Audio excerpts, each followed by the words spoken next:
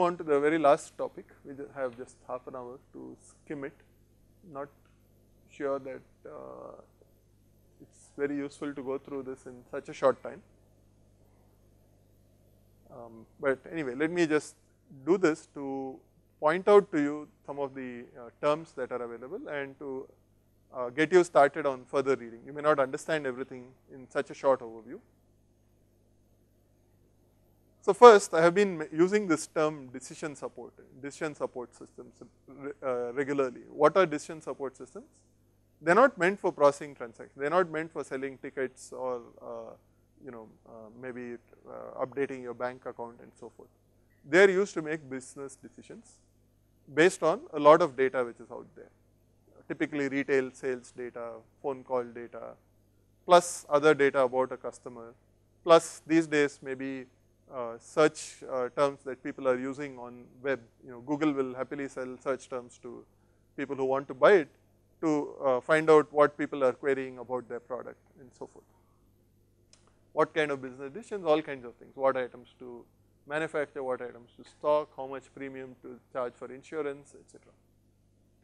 So decision supports have various aspects. There is a data analysis aspect. Once the data is there, how do you do analysis? A typical way is to look at different aggregates, and analysts will look at it and eyeball it and decide what to do. And typically they will look at some aggregate, look at other aggregates to try to understand why this aggregate changed this way. Sales fell in this quarter. Why did that happen? What would be an explanation for it? So they kind of explore the data to find out what happened. Then there are other ways to do it. Statistical packages, S+, there are many packages out there which can be used on top of these. We are not going to get into it. Then there is data mining, where the goal is that you don't have an analyst who is kind of exploring the data, but you tell the system, look for patterns and tell me occurrences of certain kinds of patterns. There are many kinds of patterns, clustering, association rules, and so forth. And then there are other kinds of things which are used to make decisions, such as I have some information about a customer. Based on information about earlier customers, how much premium do I charge this customer for insurance? So that's another kind of thing where data mining is useful. Then there's this term data warehouse. What is a warehouse? It's basically a system which archives information gathered potentially from many sources and stores it in a unified way at a single site. So a large company may have many operational databases, one for its division X, one for its division Y, and so forth, one for geography A, one for geography B. So data warehouse collects this from all the sources and puts it together in a single schema. There's also external sources of data. Like I said, you can buy it from search companies, you can buy it from market survey organizations, and many others. So a data warehouse stores data which is also historical, not just today's data, but the last year, 2 years, 3 years of data. So data warehouse is a repository of such information. Now here is roughly how a data warehouse operates. There are many data sources, and the data warehouse has data loaders which take data from these sources. They may be in different formats. It brings it to a common format. Sometimes there can be errors in some data sources. It tries to clean up the errors, remove things which are clearly wrong. If somebody's age is given as 900, it's clearly wrong, it's going to be removed. And some other such cleanup, and then it puts it in a database in a unified schema. Now from this schema you have query and analysis tools running off that. Now what kind of schemas are used here? It turns out that the normalized schemas which we have focused on with ER design and so on are not actually appropriate for data warehouses. Here no updates are happening except data which you are sucking in from other places. There is no major issue with inconsistency, and what you want is efficiency. And typically what happens is you have large fact table with many dimensions. We have a picture of it here. Okay, so a company which is selling stuff, they want to analyze their sales. So they have a sales table, which is usually a very large table. It has something like, here was this item sold in this store to this customer on this date, how many units and what is the price. This is actually simplified, there may be a few more fields. But note that there are many fields here which are identifiers, item ID. Okay, that's actually an index into some other table which has the items. Now usually the item table is smaller than the sales table. This may be pretty big. Amazon stores millions of items, Flipkart probably hundreds of thousands of items. But the sales is much larger than the list of items. Along with the item ID, you have things like name, color, size, category, and so on. And your aggregate query might want to see sales by category, sales by color, and so on, grouped by various attributes here. Similarly, you have date, and date has associated with it fields like month, quarter, year. Now note that all of these are redundant. From the date you can compute all of these, but it is still stored for efficiency.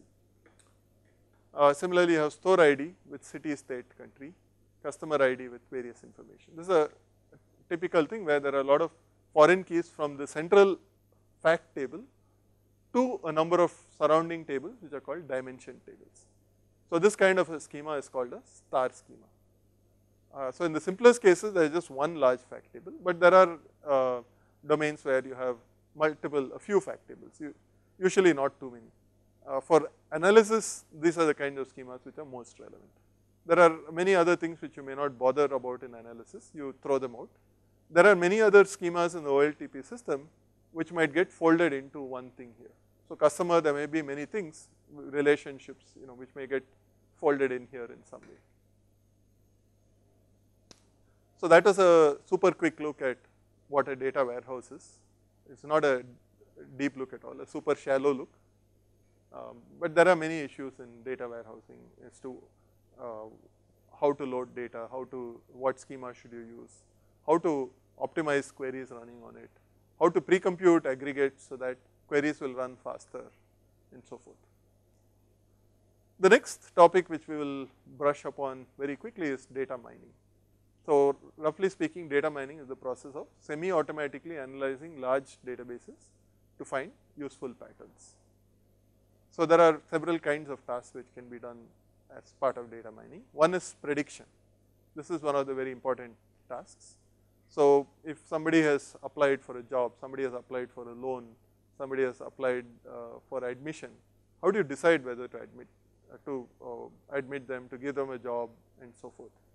Now for some of these there are human intuition and so on play a role, but that can be fickle. Instead, if you had a lot of prior data about people and based on that you can predict whether this person is likely to pay back the loan on time or is likely to pay back the loan but not on time and pay us large fees, interest and late fees, but is still going to pay back eventually, or is likely to default and run away and leave us with unpaid loan. So these are the kinds of things which you want to predict, and a credit card company loves the second type of customer. The first type is okay, they are not losing money. The second type, they are making tons of money because that person pays interest on credit card debts. And the third type who runs away totally, they don't want because then they lose money. So how do you predict this based on various attributes, income, job, age, gender, where they live, there are so many other factors. Okay, so that's one kind of thing. Another kind of use of data mining is for classification. So I want to group items in some way, and given a new item, predict to which class it belongs, and we'll see some of this later. And then there's a variant of it which is a regression formulae, which is I want to compute a number through some method. So for example, the prediction earlier, right, it could be predicting whether this person is in bin A, bin B or bin C, 3 categories. Or it could be a number, a credit score which is a number between 0 and 1, let's say. In that case, it's a regression formula. And there are other types too, there are associations. if you have gone to any bookstore sites such as Amazon, or now Amazon is it's not just books, it's everything.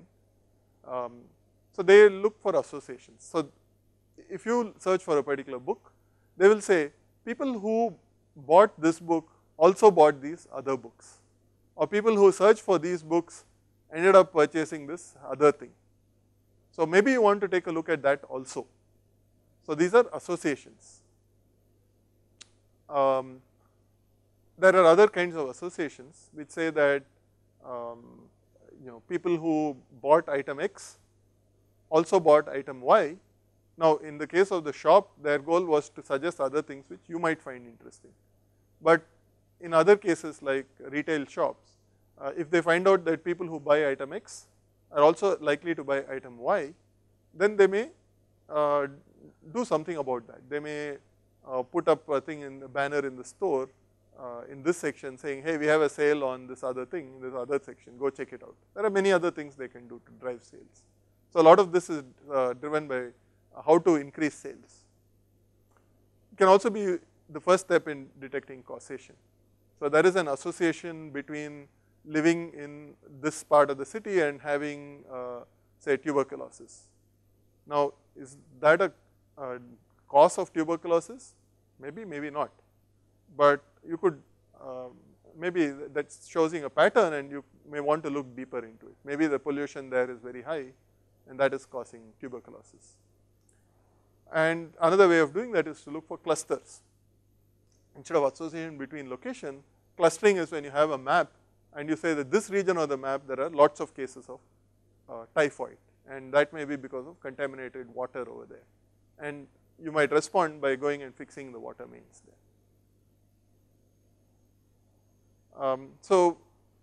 All these were different types of data mining. Now for the first task, which is classification, you could create rules.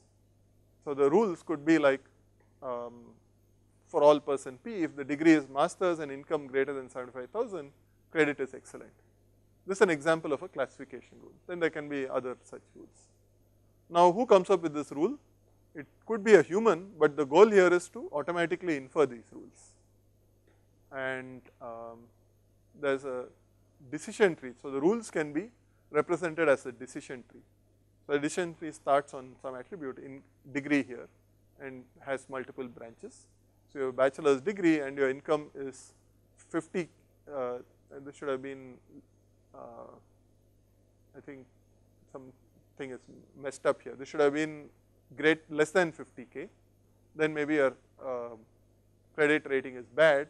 If it is greater than or equal to 50K, it's considered good. On the other hand, if you have a doctorate and your income is low, you might still be considered good, because the assumption is you're a poor professor, but you're an honest person, even though you may be poor. Whereas this other poor guy may not be as honest. Anyway, how did you come up with these rules? Like I said, based on old data, there are algorithms for coming up with decision trees. That's one kind of classifier. There are many other types of classifiers, neural nets, Bayesian, support vector machines. Some of these are covered in the book. Association rules, I already mentioned, I'm going to skip the details. Clustering, also I think we are kind of out of time. I'm going to skip those. They are standard things which many of you would already know about. But let me mention a few other things which are more recent. Text mining is an area which has taken off in the last 10 years or so. What is text mining? It's basically applying data mining techniques to textual documents. For example, you have a number of web pages. You want to cluster web pages to find pages which fall in some categories, and the classification could be useful for many purposes. Maybe you want to cluster pages that a user has visited to organize their visit history. So I want to search in my history. I know I looked at some page related to PostgreSQL some time back, but I have looked at many other sites. If the system can cluster it, I can say, find me things in the cluster where PostgreSQL appears, and then I can see only that part of my history. I may also classify web pages into a directory. There are many more applications here. So I should mention that this area like I said, took off in the last 10-15 years.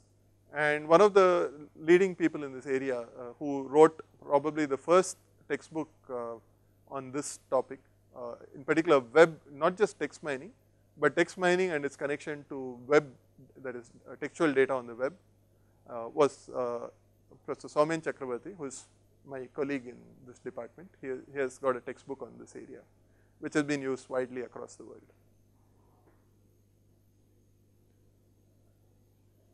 So that brings me to information retrieval, which is actually Soumyan's core area, web information retrieval.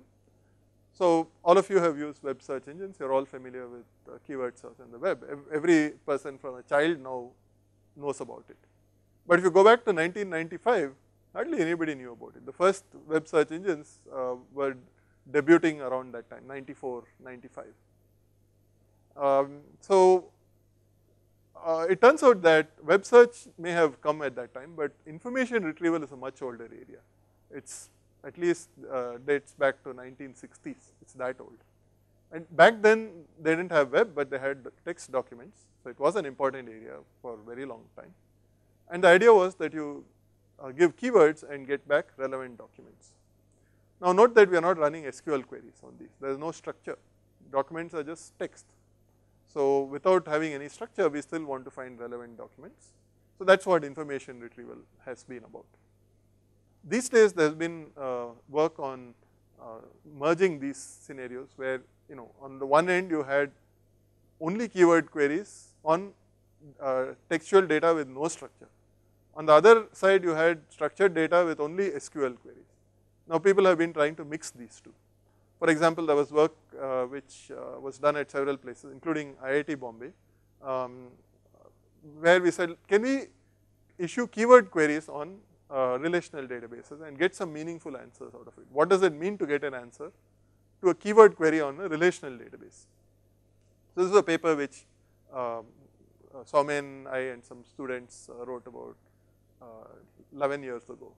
And that paper was at the right place at the right time, and it has got a lot of notice across the world, and there have been a lot of citations to that particular paper. So that is the area which caught people's imagination. It was, like I said, it was the right place at the right time. So there are many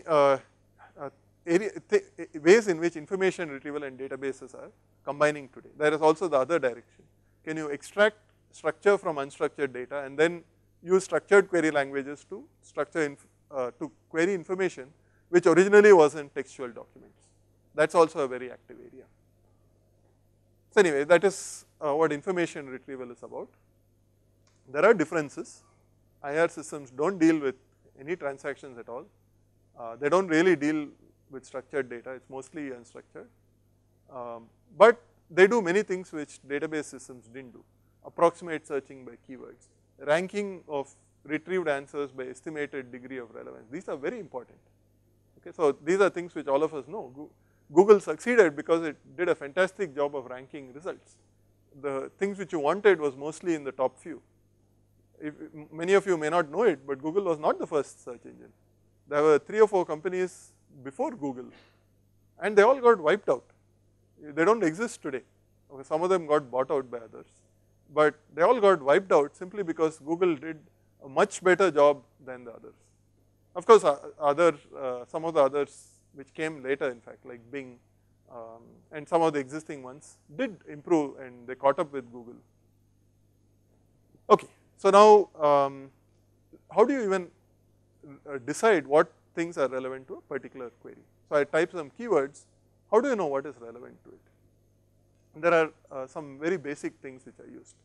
The first is what is called term frequency, which is a measure of how relevant is this word to this document.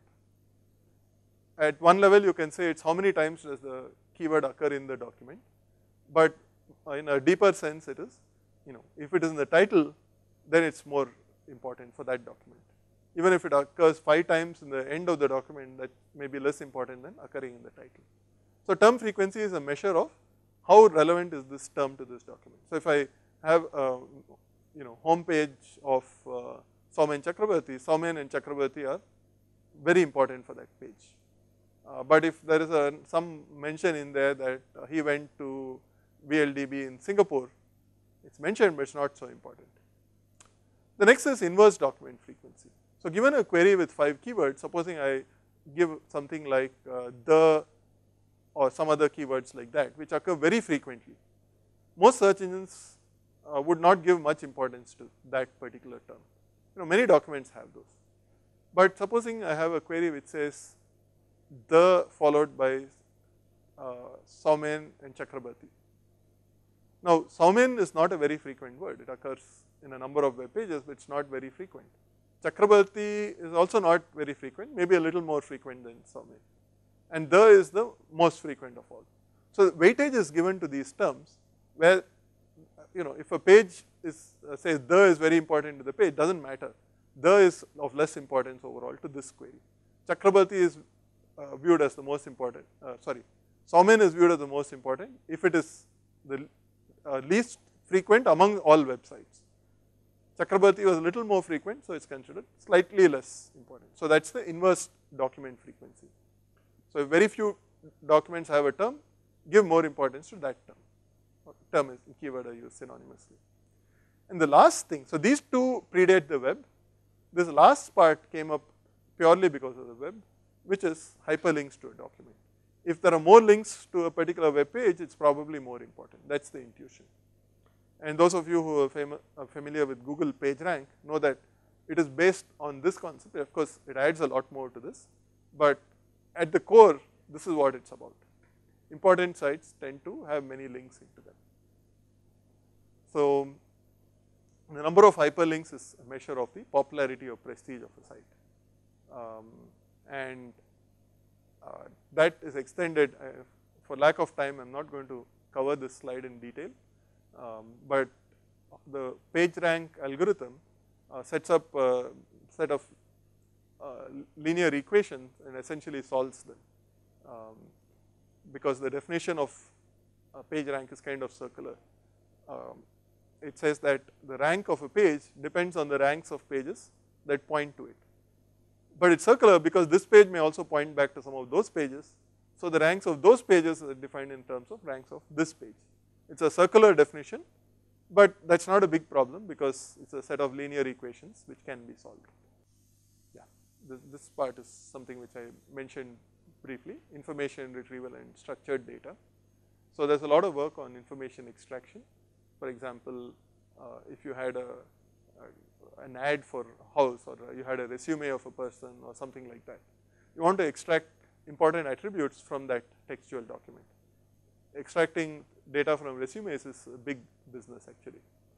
If you want to find the right person, the resume is textual, but from that if you can figure out that this person has expertise in these areas and has worked in these companies, maybe I should look closely at that person. The extracted information could be stored as relations or XML, and then keyword querying on this structured representation which has been extracted from unstructured data is important, but you may also want to allow SQL or other similar querying on this thing. This slide says XML, but in recent years, it should have updated this slide. In recent years, XML has kind of vanished from this field. This is what is called RDF. RDF stands for some resource description framework or something. Its original purpose was to give metadata about web pages, but that's kind of irrelevant at this point. RDF is basically allows you to store information. You can think of it as a graph or as a set of triples, such as ID 221, name John, and the same thing, address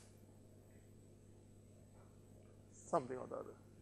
So essentially what you have done is you have some kind of object identifier, then you have an attribute name and a value. The value itself over here could be another object identifier. You can say parent or father or whatever, somebody else, ID 101, something like that. So this is a way to represent data where you do not have a fixed schema, because you can keep throwing in new things here, new attribute names can keep appearing, and there is no specific relation name. So this is a very flexible way of representing information when you do not have a schema. So RDF has taken off, and there is a lot of RDF data out there. So those of you who are interested in research, this is a good topic to look at. There are a lot of data sources with RDF, and there are interesting things you can do with it, ranging from query processing on RDF to data mining on RDF graphs to many, many other things, just because there are a lot of data sources and the structure is very rich. Okay, with that I will wrap up. Sudarshan Engineering College again. What is temporal database, sir? What is temporal database? I briefly touched upon this when I was talking of relational design. The idea is that each fact may be true only for certain periods of time. Now, I am a professor here, but I was not always a professor here. I will not always be a professor here. I will retire at some point. So the fact that I am a professor here is a fact now, but it has a time duration, starting point, and the ending point might be set to null currently, meaning it is going to continue till something happens, and that something happens might be my retirement, or it might be my leaving, or whatever else. Okay, so a data which has a time period associated with it is called temporal data, and most data actually implicitly has a time period associated with it. Things do change, not everything changes, but many things do change. Sometimes the time period is from now to indefinite, or from beginning to indefinite, but things do change. So temporal databases deal with many aspects of time in databases. One part is how does this affect schema design. The second part is how does this affect queries. Maybe if I do a join between, let's say, students and teachers, if I was a teacher here from, say, I have been a teacher here from 95, somebody was a student here from earlier on, I didn't have a connection with them, I didn't overlap with them. So the time might play a role in deciding what things are related when I run a query. More directly, if I took a course, its title and syllabus has a temporal aspect because it may change with time for a particular course ID. If I took a course and I want the syllabus and material for the title of the course I took, you have to take the time when I took the course into account. So there are many, many aspects. And then there is temporal, efficiently executing queries which involve temporal selections. Then temporal rule mining, I think Professor Sunitha mentioned that earlier. Rules which change with time. So there are many aspects related to time in databases and in data mining. So that's a very quick overview. There's a lot of material on this. There are books and plenty of stuff on this. Maulana Azad? Actually, one slide was escaped yesterday, a JSON slide. So I just wanted to ask question on JSON. Sir, I was working with it, but I do not know how to pass dynamic values to the JSON string. So that I wanted to know. Okay. So the first of all, I didn't explain JSON. So what is JSON? So JavaScript is a language. It has a notion of objects, and it's a very flexible kind of language. It's a scripting language, and many scripting languages tend to be very flexible. So among the basic constructs in JavaScript is that you have an object. An object can have attributes, and the set of attributes that an object has can vary. There is some kind of a type system, but each object, you could have untyped objects, each with its own set of attributes. So when you store an object in JavaScript object notation, what you are doing is essentially having an object identifier, and within it you have attribute names and values. So you can think of it as name value pairs.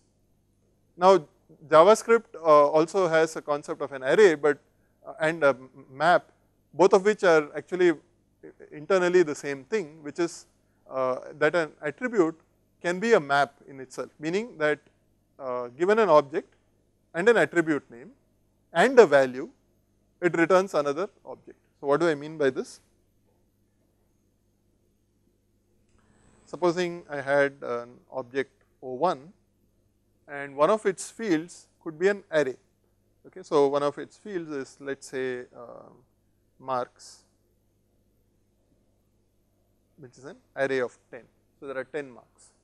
But internally, marks is basically what is called a map, which takes a value and returns another value. So in this case, the expected value are between I guess 0 to 9 or whatever. On the other hand, the maps over here can be more general. It can take a value. So I can even say marks of let us say John, I could set it to 5, marks of Peter to 10 and so forth, and I can create a anything else that I want, marks of Soumen, so forth. So all of these is basically a very flexible types system, and there is a string representation of this which lets you ship an object, a JSON object to another system. There is no direct notion of pointers here, but you can create objects which have nested structure like this. So this in turn could have further structure. So there is a way of serializing these JavaScript objects and shipping them over the network. So this standard serialization format with a very flexible schema proved to be very useful for applications, even whether or not they used JavaScript. It became popular because anything which runs on a browser today pretty much uses JavaScript, and JSON is a great way for these scripts to talk with a backend system, backend application. But subsequently, JSON was even used for storing data in, for example, I talked about the Peanuts system, which is a key value data store. And instead of creating their own schema system, they simply said, we will store JSON objects. And then they can be interpreted, and you can look for fields in them because it's a standard representation. So that's what JSON is about. Now coming to your question, can you just repeat what your question was? I actually wanted to know how to pass dynamic values, because whatever strings we have seen, the value is written in quotes. So that is all the constants we are giving. So how can we pass dynamic values at that particular place in JSON string? Because I have used JSON with HTTP post, it is working, but dynamic values I am not able to give. Okay. So you want to do it from Java, you want to create a JSON string thing from Java. Okay, so I have not used the JSON libraries in Java, so I am not sure of the exact interface, but I am pretty sure it should not be too hard to do this, but I can't answer your question right away. So the easiest thing is, of course, to create a string and pass it if you already know it's in JSON form. But what you want is to create a structure and have it encoded as a JSON thing. So there are things which let you convert from Java objects to JSON, XML to JSON, and so forth. And you can probably create a JSON object. There must be an API to create a JSON object, add fields to it, and so on. Just like the DOM tree lets you modify a HTML document, there should be a similar API for JSON. I have not used it, so I am not 100% sure about it. The use of JSON I have looked at is mostly from within JavaScript, where the language itself supports it directly. But if you are doing it from Java, there are APIs. That's the best answer I can give you. Sorry about that. Sir, I have gone through your papers of parametric query optimization and Picasso and eddies and progressive query optimizations. So I was wondering how these changes can be made in optimizer, because here we cannot have access to optimizers of SQL Server and Oracle. So how do you make changes in an optimizer? Okay, that's a good question. So there are two answers to that question. First of all, if you want to do it to the PostgreSQL optimizer, that code is very much available to you. You can put it into PostgreSQL. But there are other options available.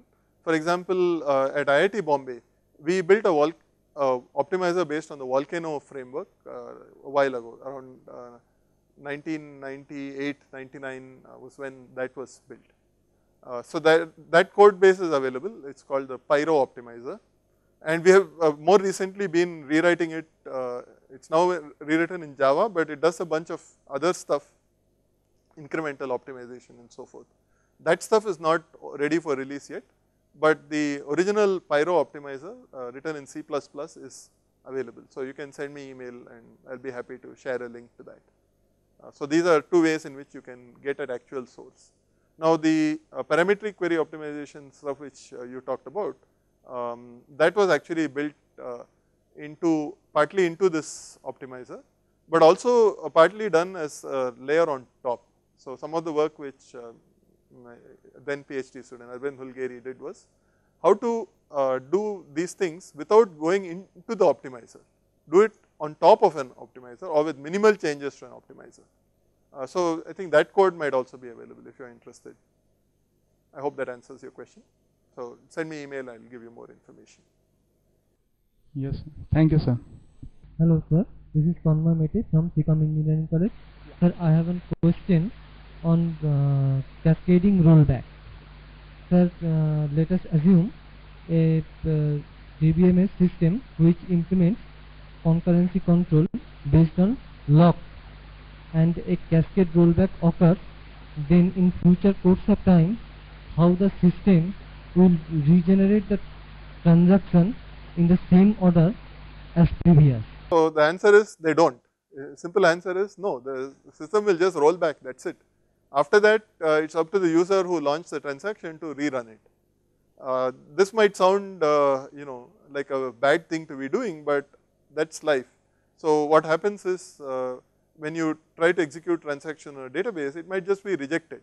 So sometimes you might see this happening. You don't see it happening very often because the number of times rollbacks are forced on you.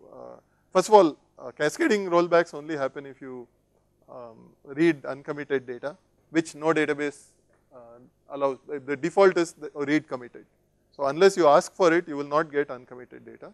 So cascading rollbacks won't happen, but rollbacks can happen for other reasons, but they are rare.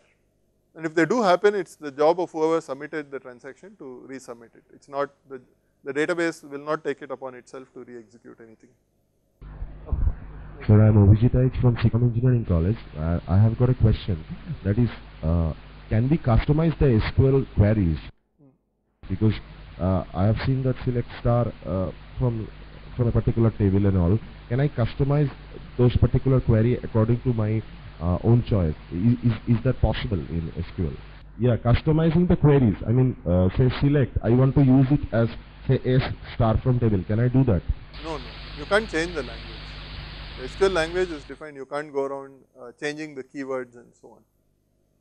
So that kind of changes is not allowed. Sushila Kanchan, please go ahead. Yeah, it's on. I have a general question, sir. Like in Oracle 10G and 11G, G means grid.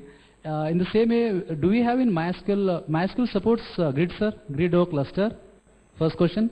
Second, like in data mining and data warehouse in big databases, whether MySQL is now used, and are there any real-time examples of MySQL? Thank you, sir. Okay. So first of all, this business of grid and GI and so on, which Oracle uses, is just marketing blah blah. Okay, don't take any of that very seriously. What the hell is the grid? What was the grid? I have no idea. It's all marketing terms. So forget that. Now, if the question is, Oracle can be used in maybe clusters, number of Oracle systems working as a cluster, so that if one of them dies, the queries can go to the other. That's called clusters. So MySQL and other databases have also been used to build various forms of clusters, maybe not in exactly the same way that Oracle does.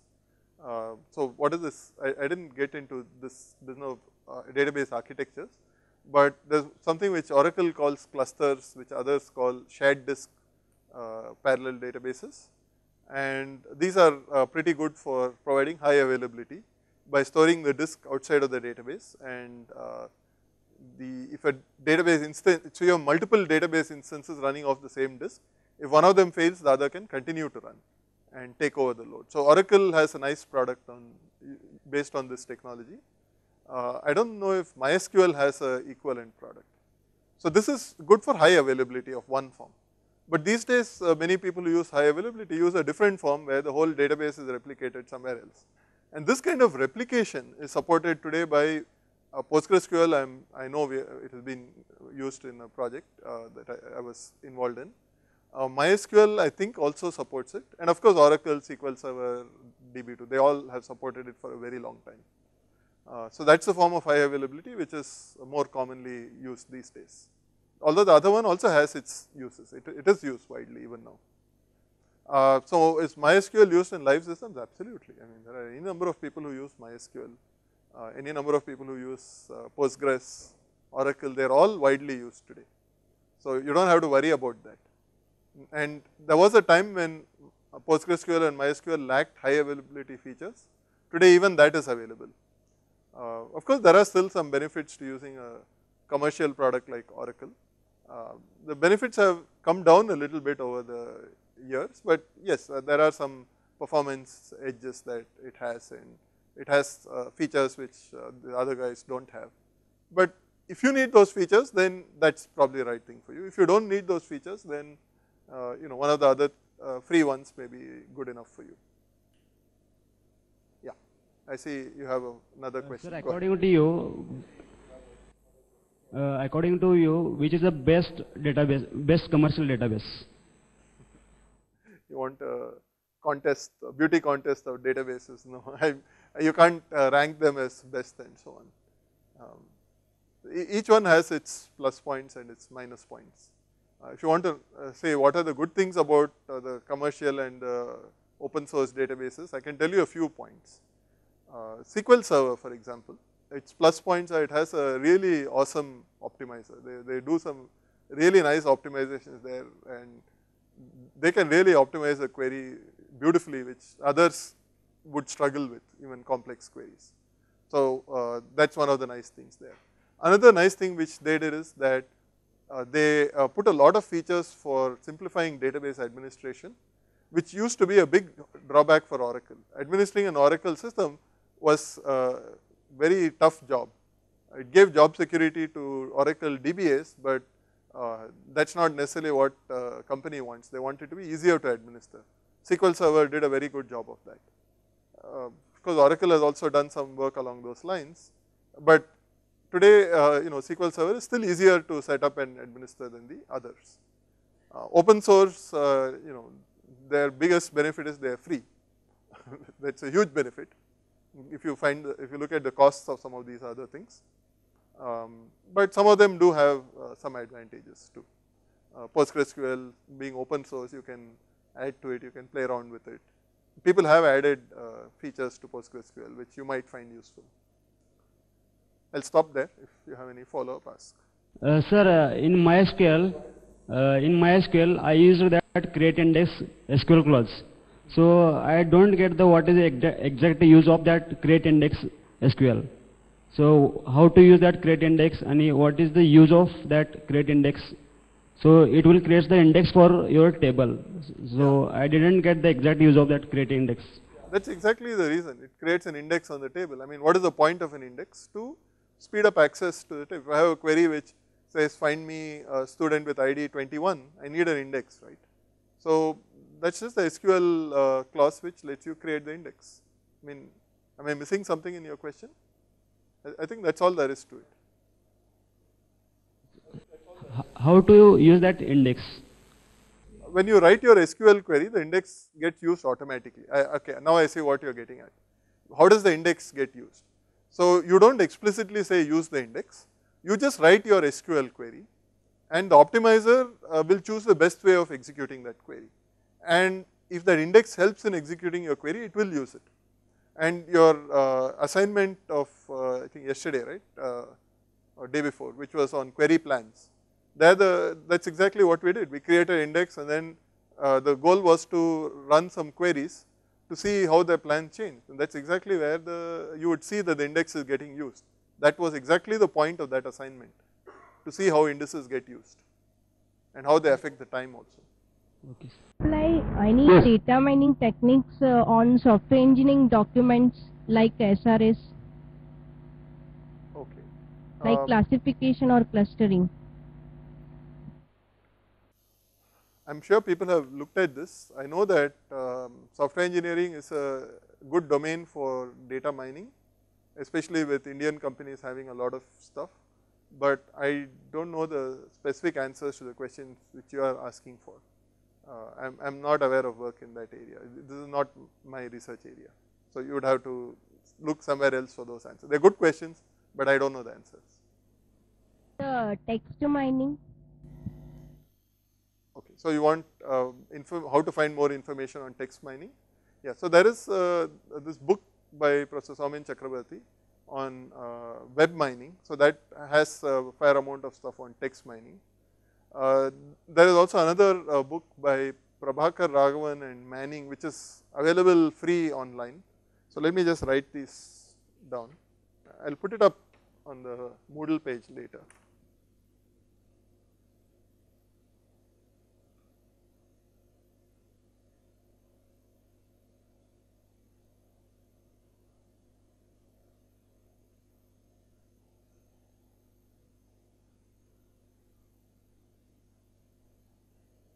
The other book, I don't remember the title, but it's by Manning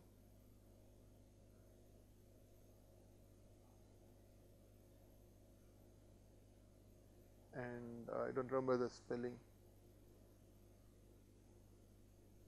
I think that's the right spelling, Schulzerin. So these are two textbooks which talk of text mining. So you can look up both of these. Second textbook is actually available free on the web, so it's pretty easy to access. Yeah, back to you. Sir, what is the difference between data mining and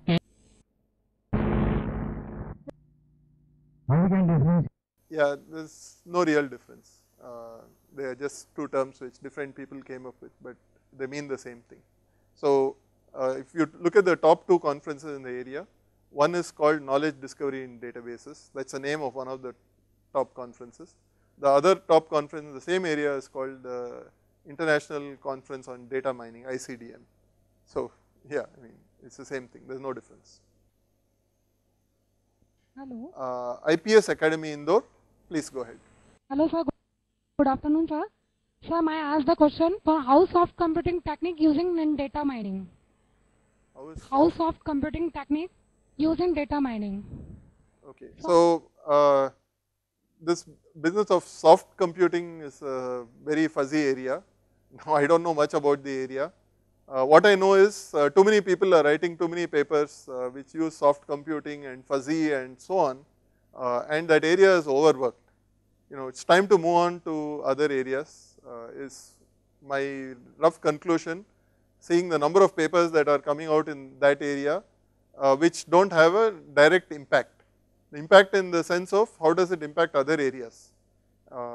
So certainly there is work in that area related to data mining, but it's not an area I am familiar with, and maybe you should focus on other areas which are having more impact in the real world.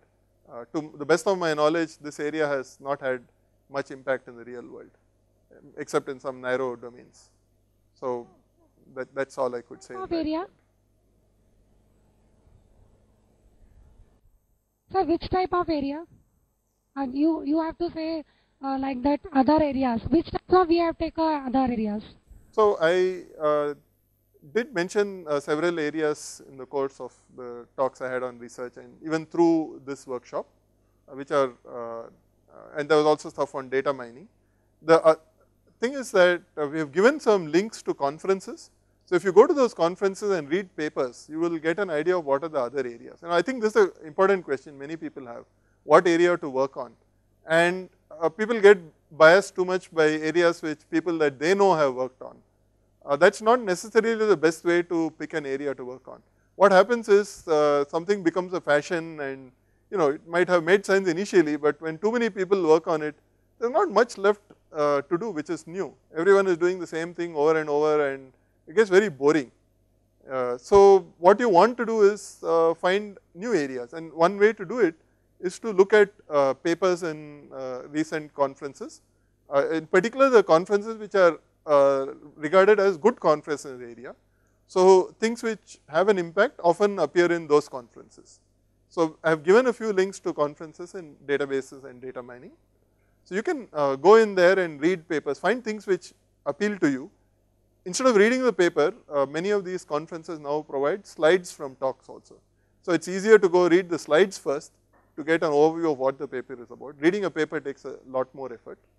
So if you can get the slides, read those first, get an overview, then pick an area which looks interesting to you, then read more in that area. And the first area you pick may not be the right area. You might realize that it assumes a lot of background, let's say probability and statistics, which you don't know enough about. So then you might say, okay, I don't want to look at this area, I'll go somewhere else.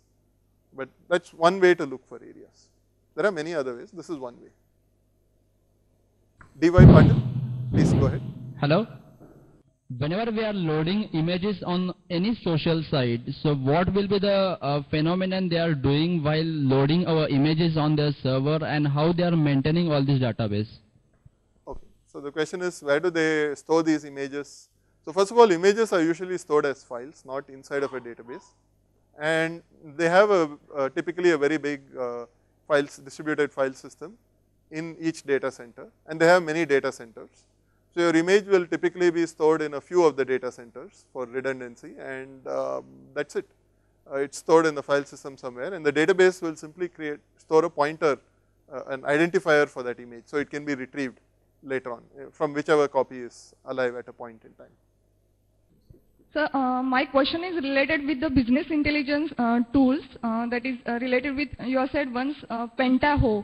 So any demonstration regarding this, or how to use, and just working with it, is where it is available, and can you provide the demo on it?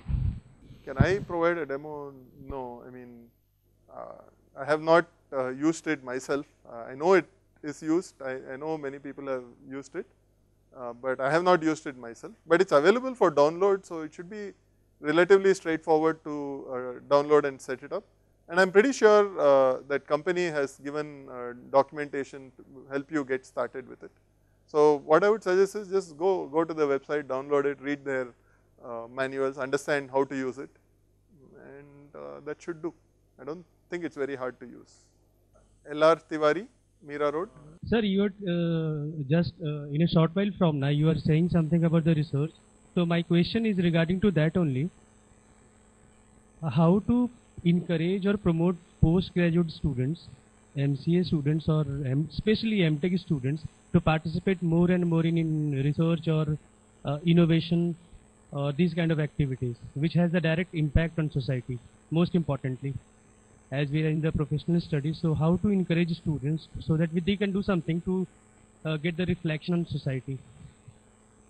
Okay. That's a good question. There's no simple answer to that. This is something which we are all trying to do all the time. So I can't say I have the final solutions, but there are a few things which do work here, which different faculty here have found to work in different ways. One thing is, if you want to do more academic research and publish papers and so on, the best way is to have courses where you study papers. You run a course like the CS 632 course which I run, and every faculty member in IIT more or less runs a similar course, which focuses on research in a particular area or a sub area, and exposes students to lots of research, make them read lots of papers. When they read a lot of papers, a certain maturity comes in, and then they get ideas on what to do. At the beginning they have no clue about an area. It's very important to read lots of papers, and the best way is to teach a course where a lot of papers are read. Now, many times I end up reading a lot of new papers when I teach that course. So that's good for me also, in the sense it's not that I need to have read all the papers up front. I want to learn an area. One of the best ways is to teach a course in that area. In this case, this is a paper oriented course, so it's a joint learning, students and I will read some new papers, and when I teach it I will get questions, or I also make students present the papers which they have read, and so as they present it, some things become more clear. So that's a good joint learning exercise to do with students, to actually teach a course like this. If you have that flexibility, you should do it. That really seeds an area. Then after that, things become a lot more clear. The other part was social relevance. Now it's hard to combine these two things, social relevance and publication don't necessarily go hand in hand. If you can combine it, fantastic, but they are kind of orthogonal. So if the goal is social relevance, there are other ways which other faculty have used to motivate students. So they pick projects which they believe will have a social impact. So some colleagues of mine here work on technology for rural areas, and others work on, Professor Phatak has worked on affordable computing and so forth, where the goal is not publication, but the goal is to build tools which people can use. And that also motivates other students. There are students who get motivated by one, some by the other. So both are valid ways and valid things to do. And it's very good to do at least one of these. It could be social, it could even be building products. It doesn't have to be research.